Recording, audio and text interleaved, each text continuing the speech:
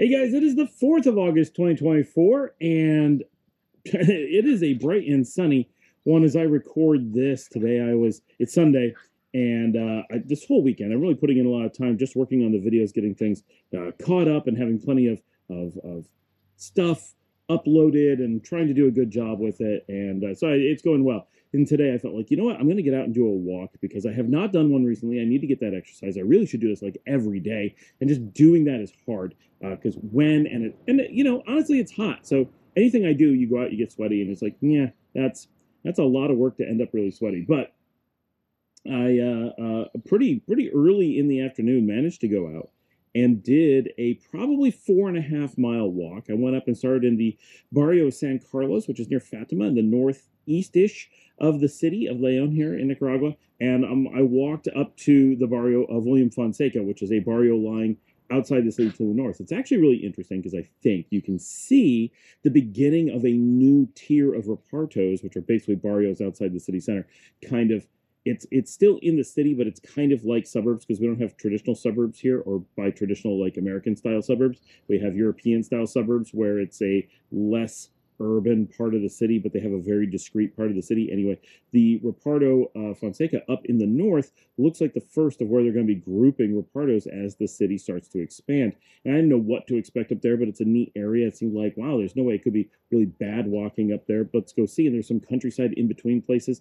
Ended up being just the most beautiful walk. So much amazing stuff that I discovered up there. I can't believe how cool it was. So that's really neat. And just walking into the Reparto Fonseca, like immediately there was like this beautiful luxury house with the most gorgeous yard and stuff, and I'm like, what did I find?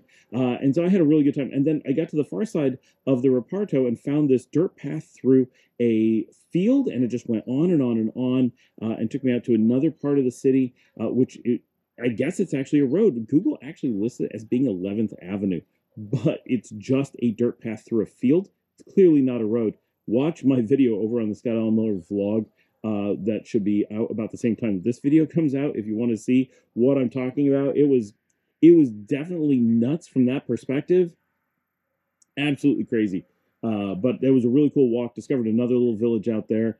And I got some good exercise. Like it was a beautiful day to go out and just walk. And a lot of it was very solitary, which was really nice. And so I felt good about that. I stopped on the way back through the Reparto. I ended up at a high school, ended up talking, like having a nice long chat with the people who run the high school there about what they do and about the area, about what I do, and it was very cool.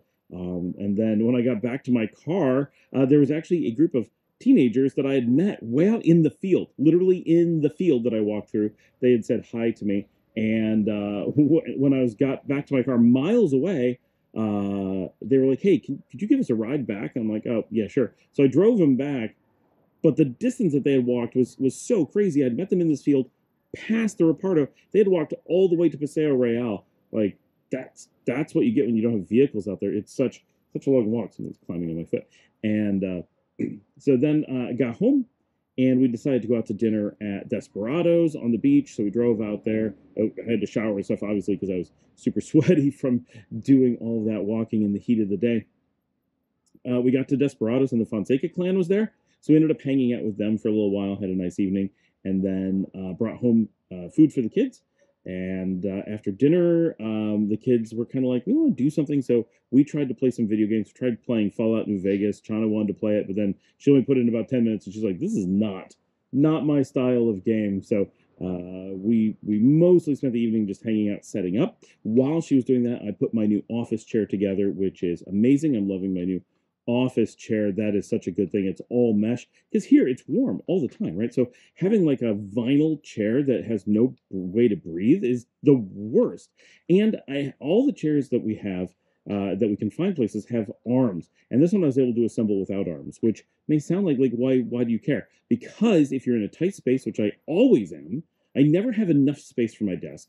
So if you turn and stand up, the arm always is way off to the side. It goes under the desk and then lifts the desk and risks dumping your monitors off the desk or whatever. Like, it's incredibly stupid. There's no reason to have arms, right? They don't fit under the desk while I'm working because I'm tall, right? Like, I want to sit where I actually fit. So the arms are always in the way. I don't want them by my side. There's never a time I want them. There's times that they're not too annoying and times that they're super annoying. But the biggest problem is I have a telephone and I have a headset that I work for editing, and I wear them all day long. And their cables get caught inevitably on the stupid arms. And so the arms are seriously a problem and ruin my gear. So they make things expensive. I always have to very carefully hold cables and daintily just sit there talking to people holding a cable so it doesn't get caught on the chair. Because otherwise I turn my head and it rips my headset off, all because the chair is poorly designed for office work. And I can't figure out why they insist on putting arms on so many chairs, but they do. So finally I found one that is completely mesh, seat and back, with no arms, and it seems heavy duty. So far, it is comfy and awesome, and I assembled that tonight. So very happy about that. We also have, as a company, a new house in town, a 3-bedroom that we just took, which is cool. Going to be getting that on Thursday. We've been talking about that for a while. Actually waited nearly a year for it to come, the one that we wanted to become available, and it did. So we have that now, and that is pretty much our day here on the 4th. That was our Sunday. So I'll see everybody tomorrow.